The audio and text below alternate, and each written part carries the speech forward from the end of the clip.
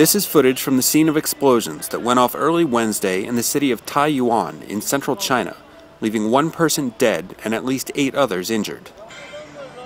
Chinese authorities say that the series of blasts occurred in front of a Communist Party building and were the result of homemade bombs.